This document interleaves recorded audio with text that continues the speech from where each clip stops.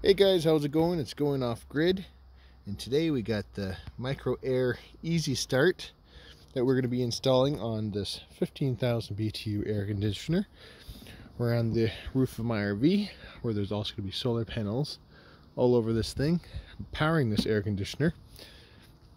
And this works with air conditioners and heat pumps, so if you have an air conditioner that runs in reverse for a heat pump. And let's get to it. Let's start installing this thing. Now that we got the cover off, we got the cover sitting here and the other part of the clamshell there, and we got the micro start there, the easy start. We want to get into this compartment because that's where all the wires for the compressor go, and that's where the power coming from the electrical panel comes in as well. So we're going to access this by these two screws down here, these Phillips screws, and we're going to see how much room we have to work with in there.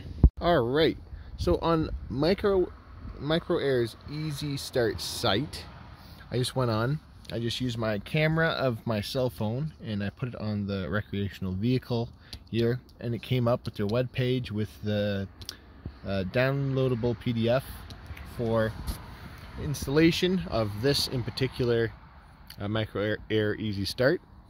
And so what I'm going to want to do here with following the instructions is I'm going to start with this brown wire, which I am going to splice in line with the white wire off the compressor, which goes into here, which is actually this wire here. My capacitors are extremely dirty because there was a nest of some sort, so I cleaned that off. I'm going to blow this out with some compressed air. So we're going to start with that. I'm going to get that sorted out, and then we're going to move on to the other three wires, and I'm just going to show you where each one go. And like I said, you get this piece of paper, so I'm looking at it on my phone and I'm just correlating it with the diagram that's on the inside of my air conditioner panel. And yeah, I can't wait to try this. We're going to try starting this thing without the EasyStart and then with the EasyStart, and see how much less power it takes and what kind of inverter I can run it on.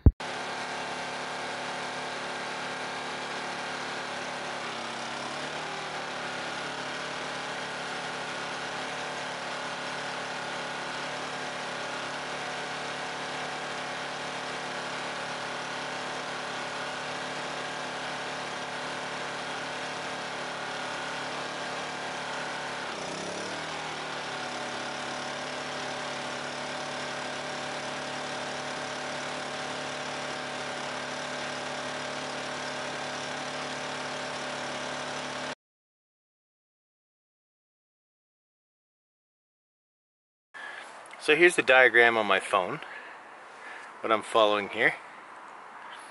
And I'm going to start off with my spliced wire, my brown wire that's splicing into the white on the compressor. This, as you can see, bring you guys up just a little bit here. Let's see if we can see it. There we go. This here, this is your compressor. Here's your white compressor wire. It's right here.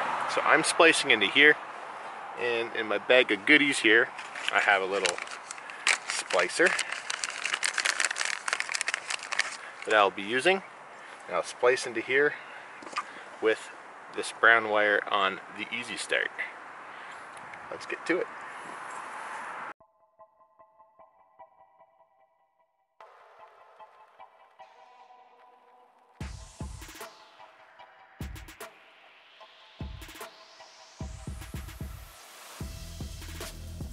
Okay, so far I have two wires connected.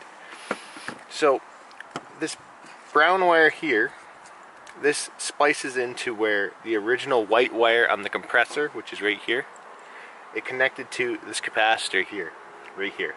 So the brown wire gets spliced in. You no longer need this wire to the capacitor. So I'm putting shrink wrap over it. I'm going to keep the optioned end in case I ever want to take the EasyStart off of this trailer for some reason, if I sell it or anything like that. But this needs to be completely covered, so I'm going to shrink wrap that, and then I'm going to put some high temperature electrical tape over it.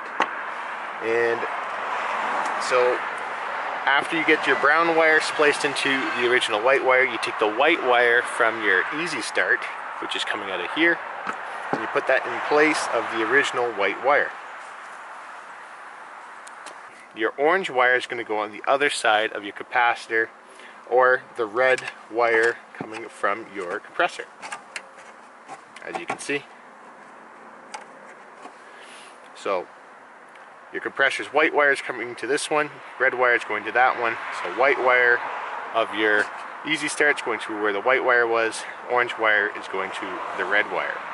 And then your black wire is coming from the overload side of your compressor, which is here. It's a black and purple. It's labeled as blue. You just gotta find it. It's the overload side, so that's coming out, and that is connecting to the black wire from your EasyStart. So I need to splice into here. I'm gonna splice directly into this black wire itself, because that's coming directly off of the overload of the compressor. And we'll go from there. Okay, so we got the EasyStart hooked up, and we're going to try this out now. We're going to test this with the generator, the on-grid. First we're going to go test on-grid 5 times like they say you're supposed to do, so that the microcontroller in here can learn your specific AC unit and how much power it draws and all the characteristics of it. And I'm going to heat shrink this, and then I'm going to put this back together after. But we're going to try it with it open first, because I want to make sure everything works. And let's go test this baby out.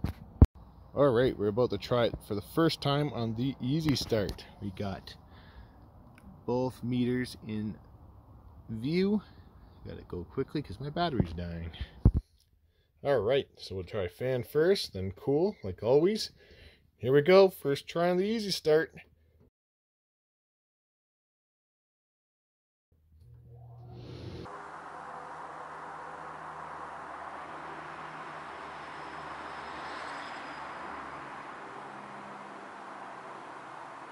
There's fan.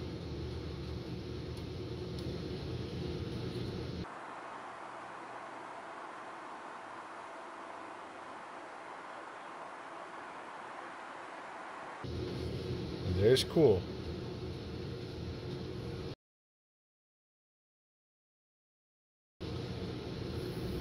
Well, I don't know if it started or not, but I didn't hear anything. So let's see here. That's crazy if that's all it does. Let's see what we got. Holy smokes. It's on. It's pulling 1247 watts, and it didn't even, like, usually the trailer shakes a little bit when it first starts, and nothing. That is insane. That's awesome. Okay. So that was the first start, and it's already working way better than it did before. I'm excited to try this on the generator. Let's go try that again. Alright, so now we're going to try the EasyStart on the generator. It's running in eco mode, so you'll be able to hear the engine rev up as it starts and plateaus. And we're going to be recording. We got the watt meter to your right and the amp meter bottom left. Let's give her a try. Alright, you can probably hear the generator in the background. So let's go, like always, high. Fan first.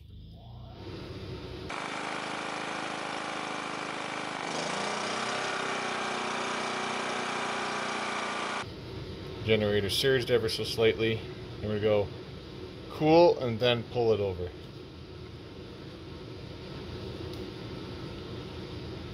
I believe it started.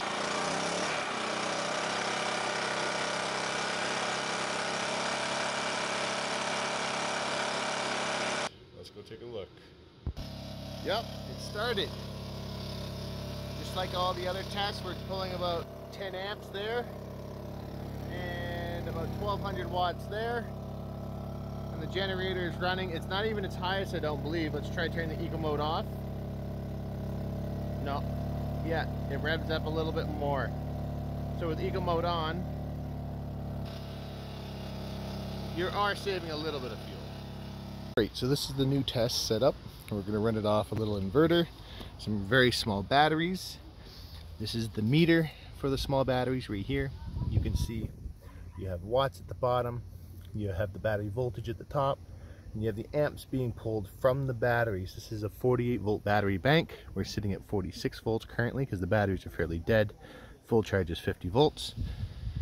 And we are currently pulling 86 watts, and we got 124 volts, and we're pulling 60 watts on the AC side and 85 watts on the DC side. That's the inefficiencies of the inverter, and this meter is only about 98% accurate, or 97%, something like that. But that's why we have 3 meters, so we can gauge them all together. We got an amp meter, we got a watt meter, and we got a watt and amp meter there. And we're going to try it out and see how well we can start a 15,000 BTU air conditioner off this. Okay, so we're about to try running off of the 3,000 watt inverter with the tiny little battery. And I did not do this test without the Micro EasyStart. And the whole reason is because this has a very high chance of blowing that inverter up. So I was not going to even try it. So we're going to try it now that it doesn't have that really high surge, and let's see what happens. Let's go fan first.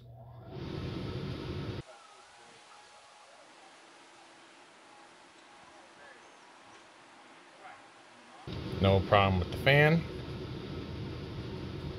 Then we're on cool. Now ready to turn this down, you should hear a little click. There we go.